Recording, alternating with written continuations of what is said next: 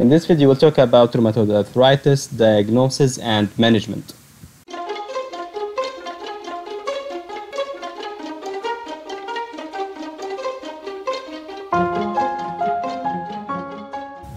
So rheumatoid arthritis, is important to remember that the age range is around 40s to 50s, and it is associated with family history, with the HLA gene. So important to remember the HLA gene.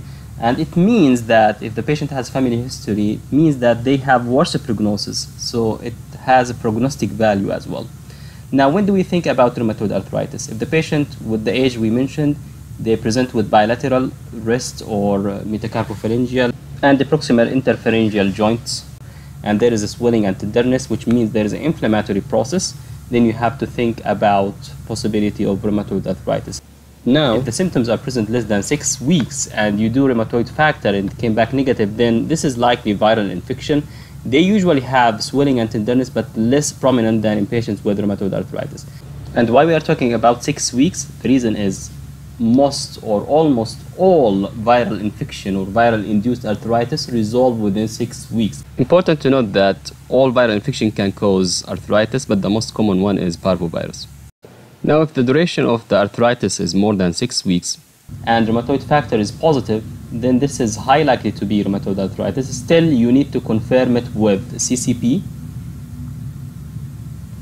And CCP is very specific, which means if it's positive, then bang, that's enough for diagnosis. If it's negative, then you have to think about other criteria, which includes presence of ESR and CRP elevation, and if the patient has typical features of joint involvement, which is the proximal interphalangeal joints or MCPs, as well as involvement of small joints more than the large joints. And the higher the number of small joints involved means that this patient has more likely to be rheumatoid arthritis compared, for example, to viral arthritis. And this is enough for diagnosing rheumatoid arthritis in patients who are CCP negative. Now, what does it mean if you have rheumatoid factor and CCP positive? It means that this patient have what we call double positive rheumatoid arthritis, and these patients have worse prognosis as well as higher likely of developing bone erosions. Now let's talk about complications of rheumatoid arthritis. And the first one, we're going to talk about the atlantoaxial joint, C1 and C2 cervical spine. This joint is most commonly or most prone to move anteriorly and posteriorly compared to other cervical spines because it is loosely attached to the ligaments. As a result of this, they are more prone to have neurological deficits, whether motor or sensory.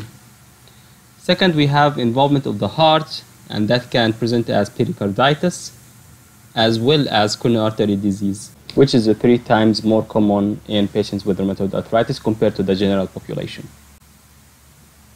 Now, third complication is the lung involvement.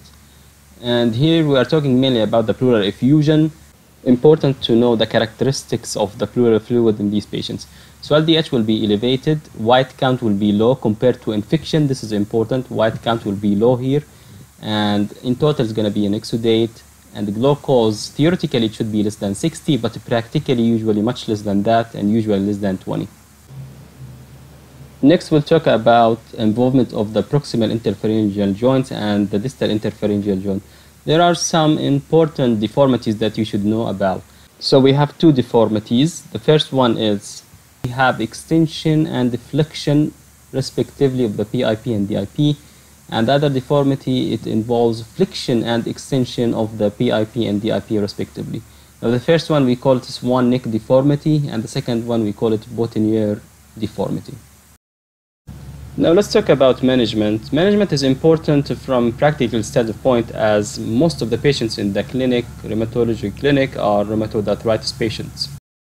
Unless contraindicated, Methotrexate should be given to all patients, but since they don't work directly, you need to start them on an NSAID so it can control their symptoms in the meantime. Then you will check on them after 3 months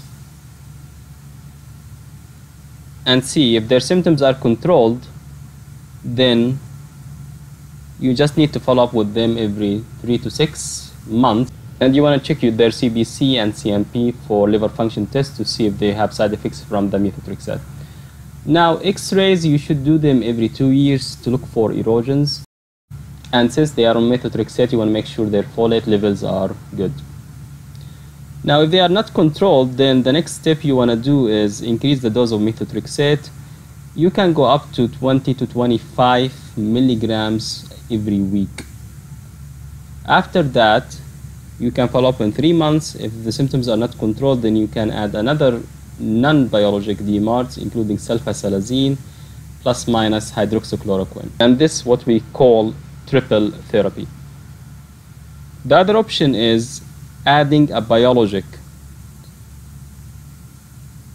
and that's including etanercept, adalimumab, or infliximab. Now the question is, which is better for rheumatoid arthritis, to add 2 non-biologic DMARDs and do a triple therapy, or add a biologic to the methotrexate? The answer is triple therapy is better to control the symptoms, while adding a biologic can be a good option if you are worried about the side effects from the non-biologic triple therapy. And this is it for rheumatoid arthritis. Hope you guys learned something. See you in the next one.